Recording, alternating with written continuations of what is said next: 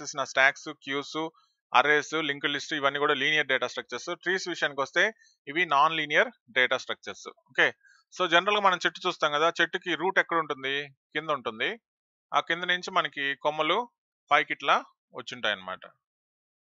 Okay, కానీ కంప్యూటర్లో మనం ట్రీస్ ని రిప్రజెంట్ చేయాలంటే దీనికి రివర్స్ లో రిప్రజెంట్ చేస్తాం. రూట్ అనేది మనకి పైన ఉంటుంది, దానికి children's number of children's attach అయి ఉంటుంది అనమాట. ఓకే, దీన్ని మనం ట్రీ అని చెప్పుకుంటాము. సో దీన్ని రూట్ ఆఫ్ ది ట్రీ అని చెప్పుకుంటాము. సో రూట్ కి కనెక్ట్ అయిన నోట్స్ ని చైల్డ్ నోట్స్ అని చెప్పుకుంటాం అనమాట. ఓకే, ఒకే పేరెంట్ ఉండే చైల్డ్స్ ని సిబ్లింగ్స్ అని చెప్పుకుంటాం. ఒకే పేరెంట్స్ ఉండే చైల్డ్స్ ని సిబ్లింగ్స్ అని చెప్పుకుంటాం. సో అన్నిటికంటే చివరిలో ఉండే నోట్స్ ని లీఫ్స్ అంటే ఆకులు అంటాం కదా. సో చెట్లు అయితే పైన ఉంటాయి, ఈ ట్రీలో అయితే కింద ఉంటాయి అనమాట. లీఫ్ నోట్స్ అని చెప్పుకుంటాం. ఇది బేసిక్ ట్రీ స్ట్రక్చర్.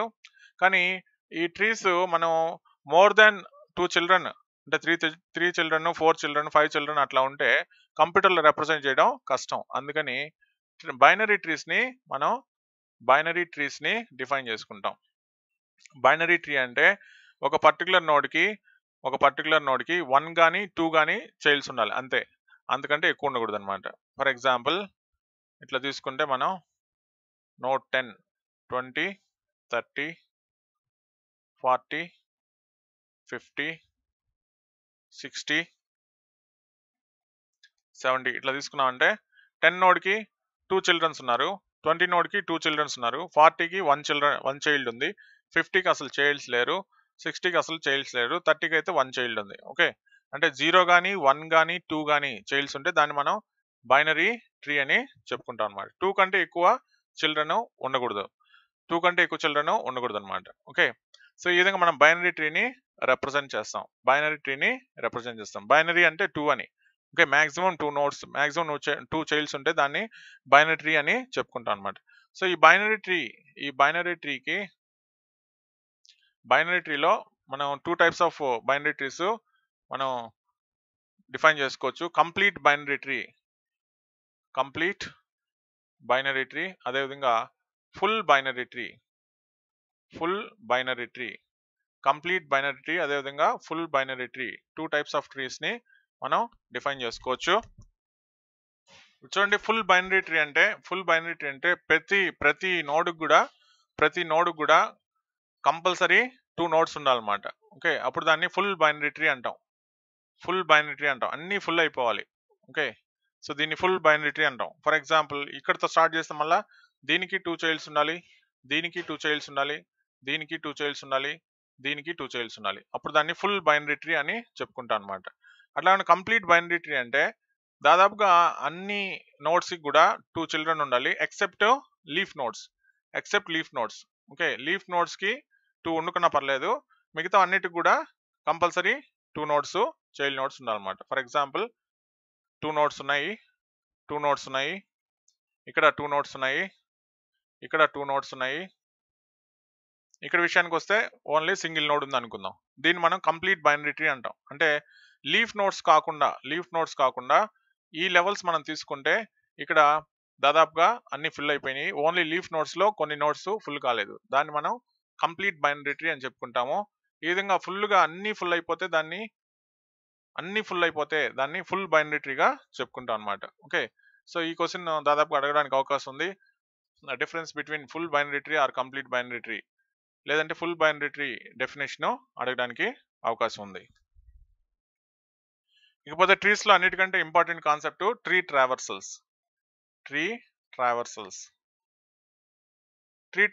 మనకి 3 టైప్స్ ఆఫ్ ట్రీ ట్రావర్సల్స్ ఉన్నాయి. అవేంటంటే pre order, number 2 in order, and number 3 post order. ఈ 3 ట్రావర్సల్ టెక్నిక్స్ ఉన్నాయి. ఓకే, ప్రీ ఆర్డర్ అంటే గుర్తుపెట్టుకోండి, ప్రీ ఆర్డర్ అంటే NLR. ఎన్ అంటే నోడ్ అంటే కరెంట్ నోడ్ అని, ఎల్ అంటే లెఫ్ట్ చైల్డ్, ఆర్ అంటే రైట్ చైల్డ్.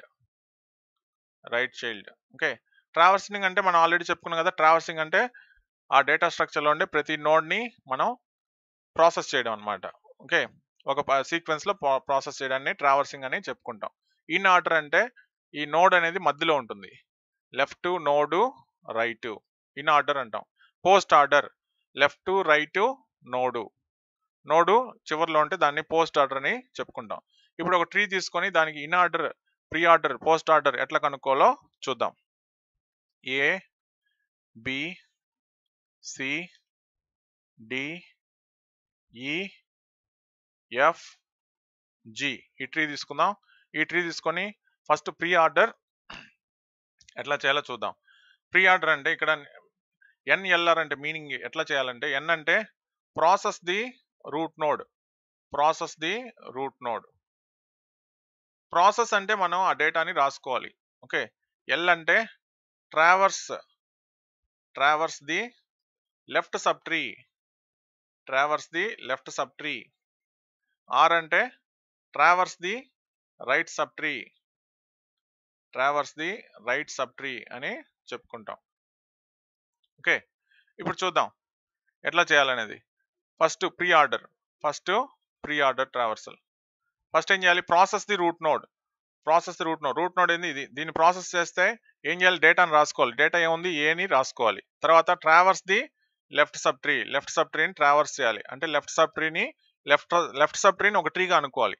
ఇప్పుడు ఈ లెఫ్ట్ సబ్ ట్రీని ఒక ట్రీగా అనుకున్నాం అనుకోండి, దీనికి రూట్ ఏమవుతుంది, బి అవుతుంది. మళ్ళీ అదే అల్గోరిథంని అప్లై చేయాలి. ఓకే, అదే అల్గోరిథంని అప్లై చేస్తే ప్రాసెస్ ది రూట్ నోడ్, ఇప్పుడు రూట్ ఏముంది, బి ఉంది, బిని ప్రాసెస్ చేస్తాం.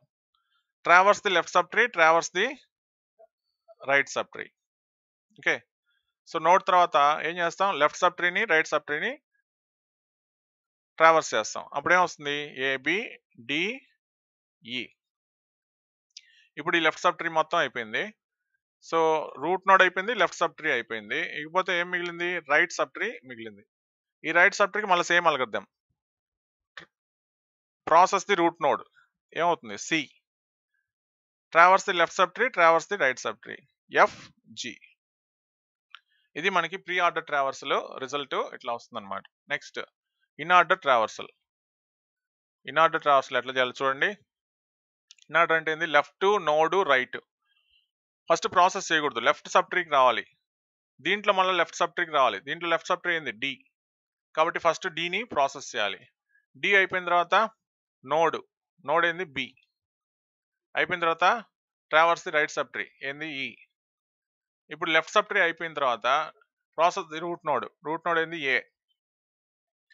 లెఫ్ట్ నోడ్ అయిపోయిన తర్వాత రైట్ లో మళ్ళా సి అనేది రూటు, ఎఫ్ అనేది లెఫ్ట్, జి అనేది రైట్. కాబట్టి లెఫ్ట్ నోడ్ రైట్ అంటే ఎఫ్ సి జి. ఇప్పుడు మొత్తం అయిపోయినాయి. ఓకే, ఈ విధంగా మనకి వస్తుంది దాంట్లో ఇన్ ఆర్డర్లో. ఇప్పుడు పోస్ట్ ఆర్డర్ చూద్దాం. పోస్ట్ ఆర్డర్ ఏంది, left right node. So first left sub tree తీసుకున్నాము. ఈ లెఫ్ట్ సబ్ ట్రీలో మళ్ళా లెఫ్ట్ సబ్ ట్రీ తీసుకున్నాము. లెఫ్ట్ సబ్ ట్రీ ఏంది, డి. లెఫ్ట్ తర్వాత నోడ్ కాదు, రైట్ సబ్ ట్రీ ఏంది, ఈ. డిఈ తర్వాత నోడ్ బి. ఏకి లెఫ్ట్ సబ్ ట్రీ అయిపోయింది కాబట్టి రైట్ సబ్ ట్రీ తీసుకోవాలి. ఈ రైట్ సబ్ ట్రీలో మళ్ళా అల్గోరిథంని అప్లై చేస్తాం. అల్గోరిథంని అప్లై చేస్తే మళ్ళా left sub tree, right sub tree, ఆ తర్వాత నోడ్ అంటే ఎఫ్ జిఈ సి. సో ఏకి లెఫ్ట్ అయిపోయింది, రైట్ అయిపోయింది, ఇంకా రూట్ ఏంది, ఏ. ఈ విధంగా మనం పోస్ట్ ఆర్డర్ ట్రావర్సల్ని పర్ఫామ్ చేస్తాం అన్నమాట. ఓకే, సో ఇది చాలా ఇంపార్టెంట్. దీంట్లో కంపల్సరీ క్వశ్చన్ రావడానికి అవకాశం ఉంది. Tree ట్రావర్సల్స్, pre order, in order, post order tree ట్రావర్సల్స్. Next concept graphs.